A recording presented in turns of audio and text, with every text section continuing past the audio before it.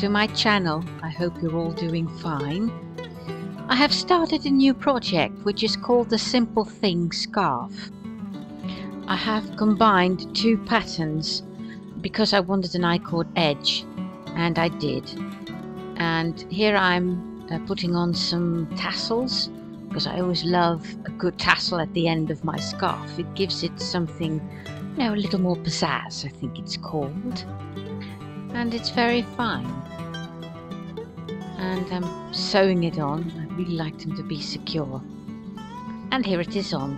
I need to straighten out because this was the end of the ball, so it's a bit crumpled up. But it'll be fine in the end.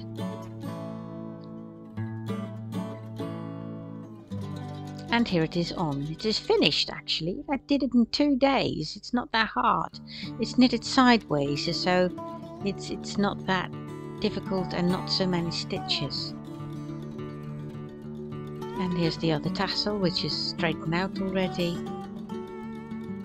And I started a new project called the Block by Block Shlanket by Stephen West. And it uses up all sorts of yarn I still had laying around, you know, those little bits and bobs you have left. It's just not enough to make a whole project, but it's enough to make this. And it's still my vacation, so I had lots of time to knit.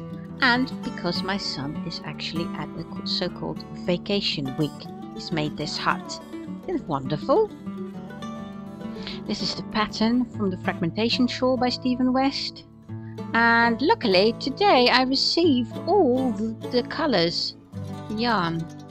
I've got several, as I said before, in a purple and pink hues with a little grey. Really like it, and I had to stop, of course, so I did. You knit it in segments, and this is the first one. You start at the top and then you stripe along the way. And to keep track of everything, I have made a sample card, and I have put the letters on so I don't get confused and get things wrong. And the Simple Thing Scarf needed an autumn version, and I made some pumpkins with a tassel, and I've started that one as well. So lots of things to do. Have a nice creative week. See you next time. Bye.